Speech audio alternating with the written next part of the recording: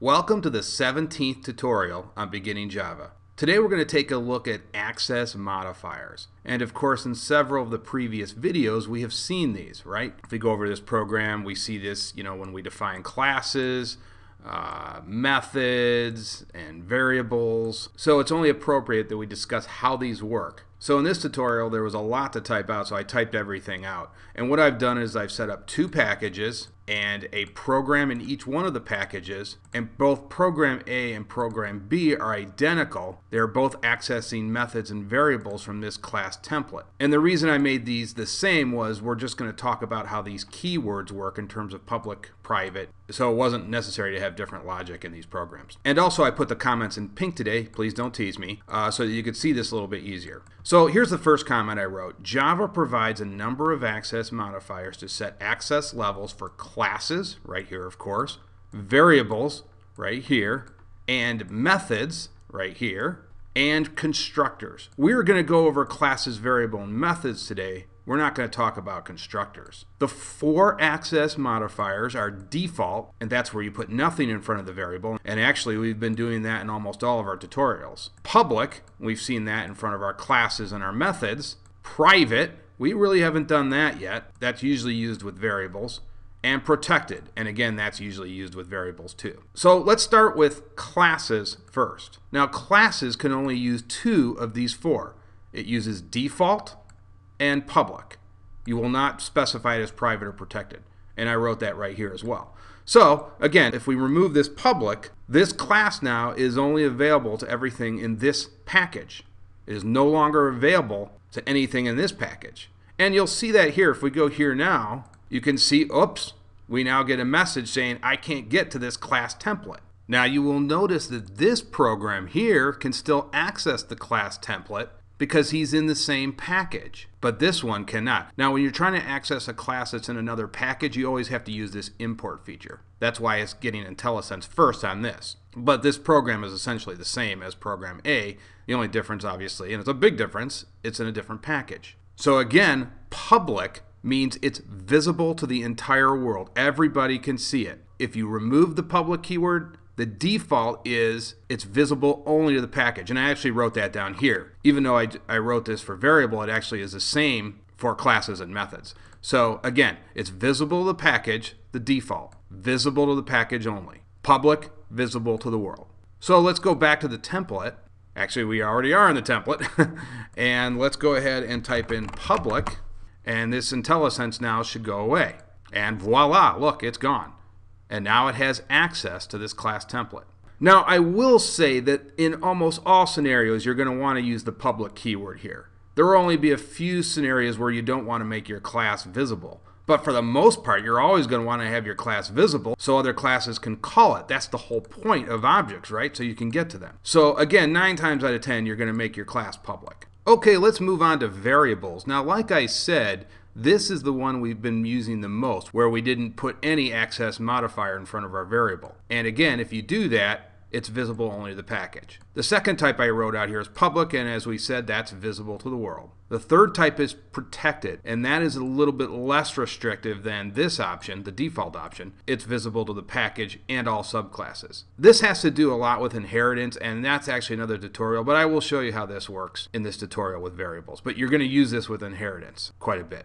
And then there is private, visible to the class only, and this is the most restrictive. Now, most developers will actually make their variables private. And you're probably asking the question right now, well then how do I get to it? And I will answer that. So let's go ahead and run program A. And you can see it added everything from this method that we told it to. Now you're saying, wait a minute, this was private. How did it add year? That was private. That was set to the most restrictive. The answer to that question is that this method, print week, that's defined in this template is public. So it has access to this private variable. Remember, we said class only. So again, this guy is going to have access to all the variables no matter what they're set to, because everybody's got access to everything inside the class template. And this case is exactly how most developers will use this. They will set their method to public and let people access their private variables through the public method. But the variables will remain private because they don't want anybody messing with their variable. Now, what if we go back to this program and we decide to go ahead and give the variable another value here? So let's go ahead and do that. Let's say new obj, whoops. Now take a look at this. Day, month, and week are visible. If we go back to the class template, the year is set to private. It is not visible. Did you guys see that? That's pretty cool, huh? Only those three will be visible because they are in the same package. Now let's go over to this program and try to set the variable obj_t dot, and look at this. Only week is available because week was set to public. All the rest of these are not available because protected, available only to the package, default, only available to the package, and of course private, only to the class. So the only one we could see over there was week. That was it. Let's get rid of that, clear the IntelliSense, and we'll get rid of that. Okay, so now let's go back to the class template and we'll talk about methods and how the access modifiers work with methods. So let's go back to program B and let's actually go ahead and run that.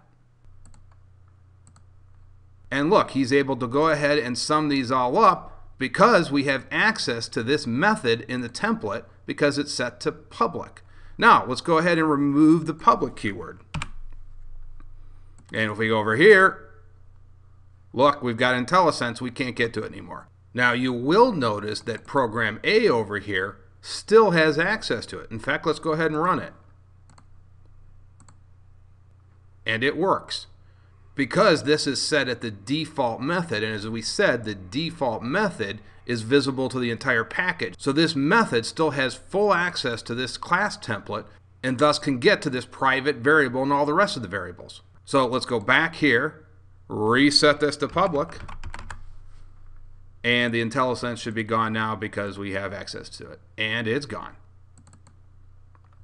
Now, as I wrote here, public is the most widely used keyword for methods. Again, you're going to want to have your methods public so people can get to your variables. It doesn't make a lot of sense to lock these down. So that's the most widely used case. And as I said before with class as well, it's really variables that you're going to go ahead and set restrictions against. Now you might be asking, wait, isn't there another access modifier called static?